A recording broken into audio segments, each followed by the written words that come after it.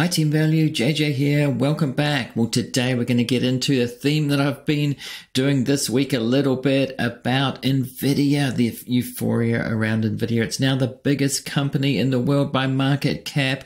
Is it like the EV bubble of 2021? Is it shaping up like that? As you can see on screen here, it's up 1,100% since the depths of that bear market in 2022. Now, this is similar to Tesla. If we look at the Tesla graph here, it was up 1,300% between March 2020 and November 2021 when it took the inevitable slide down. And it went down quite a lot, 55% it went down. It's down at the moment, still down. So the slide down from the heights of over 400 down to where it is today, all the way down there, and it has had recoveries along the way, just there a little bit, but really it's continuing that slide down. Now, is Nvidia like this? Is it going to be like this? Now, if we look at this table here of EV companies back, since that time, since that euphoric time. Now, we're not seeing that in AI companies just yet. There aren't just a huge amount of, say, new SPACs. There was a SPAC boom back then. We're seeing meme stocks again, but there's definitely a vibe out there where AI is definitely euphoric and AI-related companies. Now, if we look at this, and I posted this on social media this morning, or actually I got this from Everything in Money's Paul Gabriel posted this, and you can see that Fiska's just gone bankrupt, and I think it's probably not the first time they've gone bankrupt, but all of these companies that people were very excited about have gone down like 100%, 99, 90s, and Rivian's down 94% since those highs. And yes, some of them have gone bankrupt and some of them were frauds. And this is what happens when there's euphoric times. This is not what's happened with AI just yet. But Nvidia, as I said, we saw the graph there and we see the hype around it. It's just going up and up every day. It's gone up more than 1% for a long time. And it's gained $1 trillion worth of market cap just in the last few weeks around the stock split. It's now 10 to 1, and it looks cheap if you just look at that number. If you're not experienced in the market, you might look at that number and think, well, it's only in the hundreds. It's not, but it's had a stock split, of course.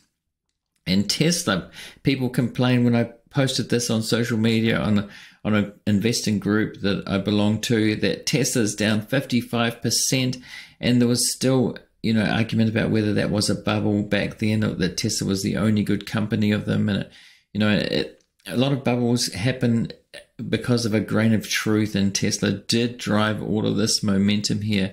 So the question is it expensive? Is Nvidia expensive? Is this happening with AI too? Now, today I saw this post by Christopher Bloomstran, and he was talking about, well, he's a fund manager, and he was talking about the valuations of the Mag 7 at the moment, and he went through it. It's an interesting post if you want to see that. I'll put a link to that in the description if you want to read that. But he concludes here, Mr. Market is very good at rewarding business success, but to a fault. In the short term, stocks can trade at extreme relative to fundamentals, both on the low side and the high side.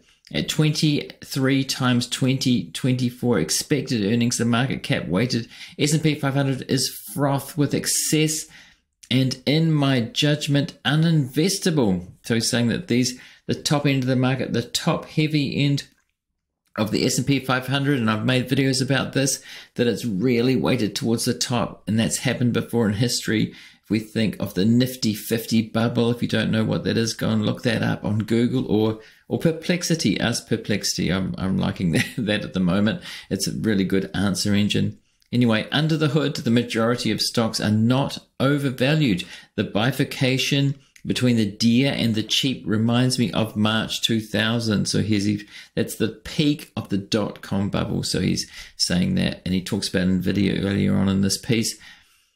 From that point, the index has returned 7% per year since back then, spending much of the subsequent decade in the red. You can have extremes of over or undervaluation in the short and even medium term, but in the long run, the market gets it right.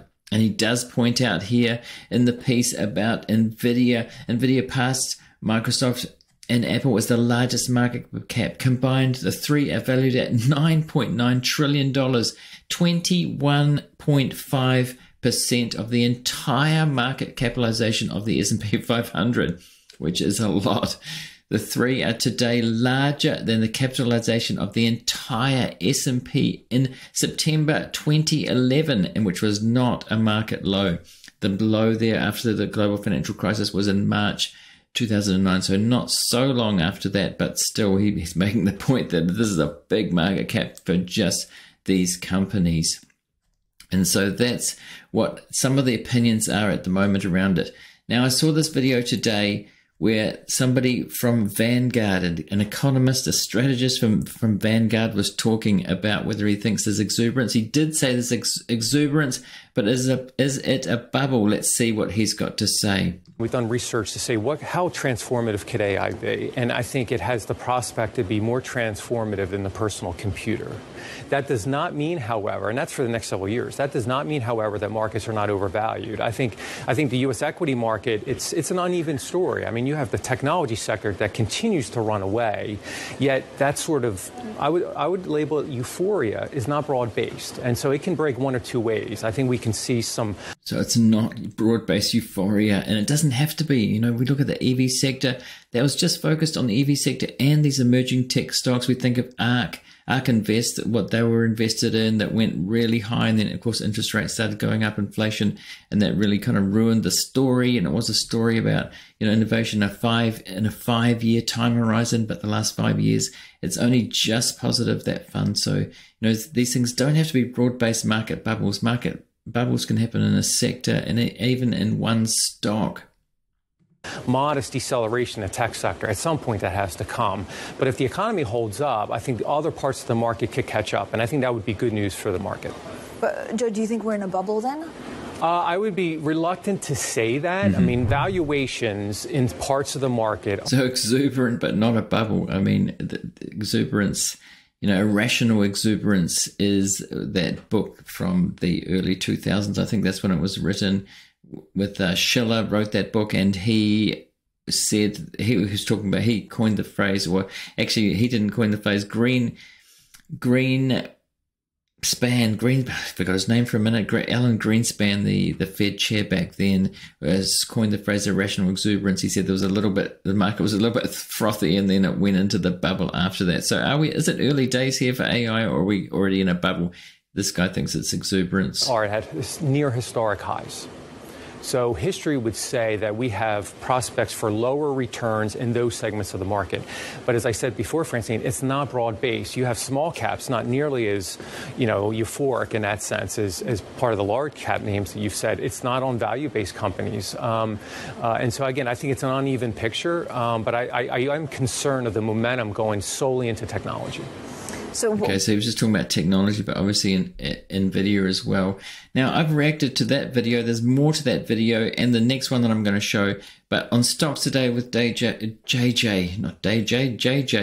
That's me, and I've got this channel where I'm reacting to daily news. So I'm looking at these clips anyway. I'm looking at these videos about daily news, so I thought I'd, you know, share them and react to them at the time. And I've talked about Nvidia as the next Nortel, which is the next one, and AI stock euphoria will end. So I've reacted to these all if you want to go and see more of these, and I'll put a link to that in the description. I'm doing daily stock videos over there. Do subscribe over there if you want to. The channel needs some love, not the stock needs some love. The channel needs some love. Until the YouTube algorithm finds it, but it's a long haul, and you really have to do 50 to 100 videos, I think, before it catches on like this channel. But the next one I want to react to is this guy from Canada who is a fund manager. He's very experienced. He talks about Nvidia in relation to Nortel Networks, which did collapse. If you don't know what Nortel Networks is, it was a tech company that went sky high, Canadian company. And it took a long time to eventually go bankrupt. I think it was like not that long ago in the 20 teens when it went bankrupt, but it did start to get into trouble. And this guy compares it to that. And he invested in Nortel and he got out, and now he's getting out of Nvidia, and he explains why. First of all, I encountered this interesting book by Annie Duke called Quit. It's entitled The Power of Knowing When to Walk Away. Now, I have been positive on Nvidia, actually all the way up until last week, and in which I changed my.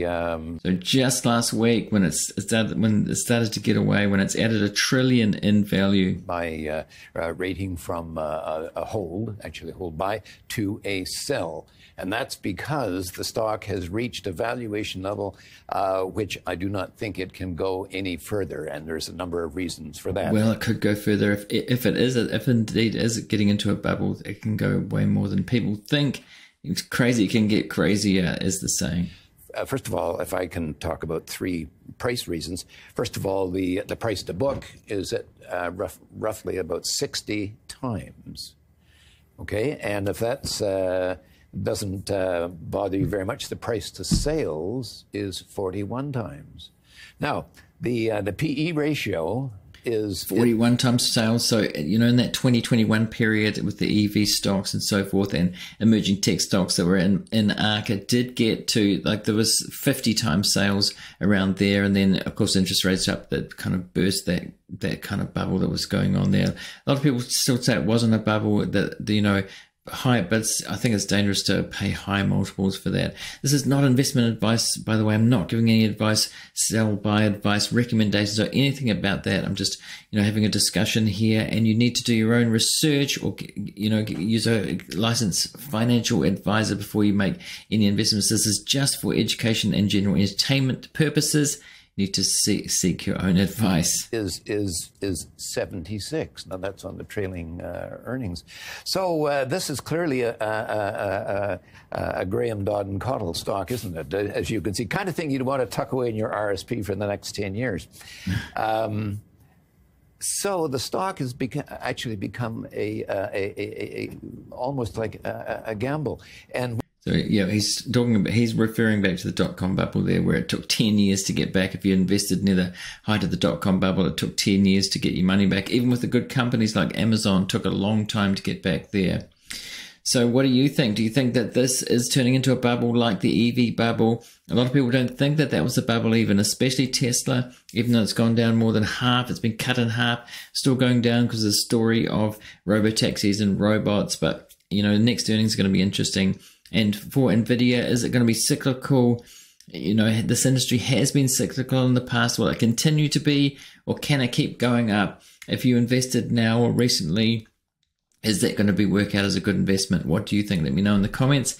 Also, we talk about this kind of thing on Patreon, the Art of Value Patreon. If you want to join us there, I'll put a link to that in the description. I do a weekly investing update for Patreon members where I share things that I don't share anywhere else. And also, thanks for watching, everybody, to this one. I'm going to put a link, if you're watching on YouTube, I'm going to put a link on the screen to a video that YouTube thinks that you should watch next, and have a look at those previous videos where I've talked about Nvidia and also in relation to Tesla. It's been a theme this week. So thanks to everybody for watching and listening, and I'll see you in the next one.